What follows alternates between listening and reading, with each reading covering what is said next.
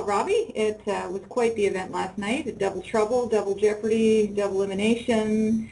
What a wake-up call for John and Petey, you know. They'll go to bed, wake up, and boom, they're right back in elimination. What did you think about that contest? Well, I didn't see it coming, nor did any of us. That was two great players eliminated just like that. So you can see how quick things can happen. It was, you know, I looked at it like, wow, my chances got even better. There's two strong caliber players that just got knocked off the show. So I was. Well, so the you know, the money list now is becoming very important. You know, we saw people, you know, buying the extra shots and stuff. Now, are you guys starting to think, well, maybe that's not always the best strategy, given the leaderboard draws players like this to go into elimination right away? Well, when you're in that moment, it's all about survival. You're trying to stay on the show. So when I got the opportunity to buy a shot, I didn't hesitate. Now, looking back, you know, I questioned myself, but I didn't know how I was going to perform. You know, I faced a great player, so you know, I had the money to work with. It was part of the game, and I was just playing the game.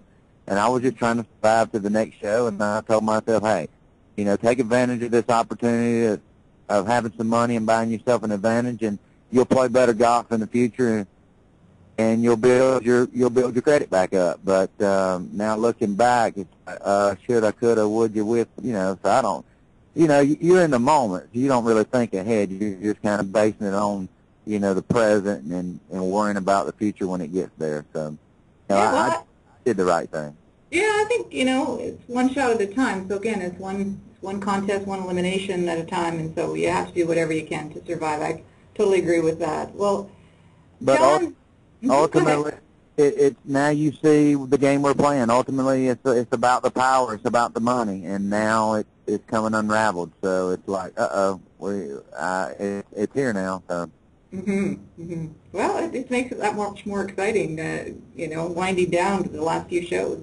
John and Petey, their standoff. John's strategy to go with those short putts over and over and over again. In hindsight, he obviously missed out that one shot. But what did you think of that overall? It could have gone either way, I guess.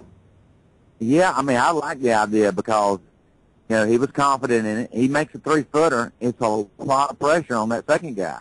The second guy, I mean, a 3-footer is forever when the pressure's on. So I like the strategy, and they went around that hole for a long time, and I would have done the same thing because you figured the second guy has to answer, and there's more pressure on that guy. And once he did miss, he just lost the ball. They're playing horse, so he just lost the ball. He still had a chance to answer his mate, but I'd have done the same thing. Good. Well, good. Well, I have to ask you, what do you think about all of these long putters that have shown up on the big break with young guys? We see them more with people who've, you know, gone through and been good putters, and then they go to the long putter whether the yips come in or they're getting older and a little shakier. But these are all young guys playing with these long putters. What do you think about that? Well, I mean, it's all confidence. It all comes down to having confidence, you know, with your putter. So whatever it takes. If you got to stand on your head, you got to grip it cross-handed. If long putter, short putter, it's all confidence. So, but I think there's a little advantage with having a long putter because you can host it between your, you know, on your chest or in your belly button, and you can keep that pendulum. You know, and it's easier to release the putter, but. You know, I'm not a fan of it, but I've always had a short putter. I usually tend to rent mine. I just, but you know, a lot of people like it because it's easier to release the putter. It's almost it's close to being illegal. They almost outlawed that putter, and it wouldn't surprise me in the future if they do that. Yeah, well, I would be all for that. I don't think they should come into play until you hit the Champions Tour and you're 50 years old. Then I think that it might be fair, but I think it does give a bit of an advantage to the people who carry them. But well, let's go on to the first immunity challenge. You played well last night. You just missed one shot, but you felt so badly for your team. The pressure of playing for more than one person really rests heavily on your shoulders, doesn't it? Oh, there's no doubt about it. There's absolutely no doubt about it. That's part of the big break. It's the way that script is written, and we never saw that coming. We always thought it was an individual contest thrown on a team. That's the added pressure you have right there. Everybody's expecting you to hit quality golf shots, and then you hate to let your team down like that. And I hit a poor golf shot, but I start struggling, and I start questioning my golf swing, and I start losing a little confidence, and I start getting a little nervous.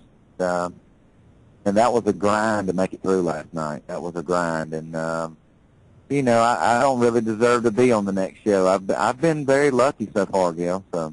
Well, I don't know about that, Robbie. Second immunity challenge. Now it is one-on-one. You just hit 3 great shots right where you were supposed to. No prisoners, take no prisoners, and you came out the other side. I mean, you can't say that you don't deserve to be there because you played really well. One shot in everything you did yesterday, and that was all you missed. So don't put yourself down too much. I mean, if anything, David was the one who was really struggling, doing some shots we didn't expect to see from him. At least I didn't. What do you think about some of his play last night? Well, I mean, it's so pressurized. It's unbelievable. I mean, it may have looked good on television, but it was a really tough grind for me to execute those 3 7-irons from 175 yards. I had lost my confidence hitting the ball from right to left.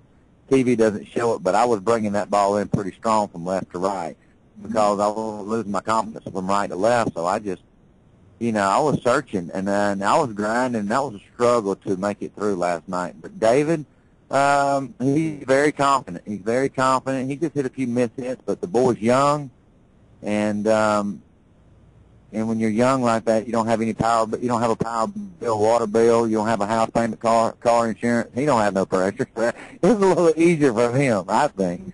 Mm-hmm. Mm-hmm. Well, he certainly came in, turned pro basically to be on the show. He does have all of that sort of no fear coming with him, and he has a grinding attitude. He never gave up, even right down to the very end. Even when he hit some really not very good shots, he would come back with these clutch putts. It was really impressive that he fought back the whole way. Yeah, he's been rolling the ball really, really, really good for the past 3 or 4 weeks, and it's all confidence. He's been in elimination once or twice. He's hit quality golf shots when he's needing to, and he's just building momentum. And he faced a great player with Petey, and Petey kind of gave it to him a little bit with those 2-3 putts.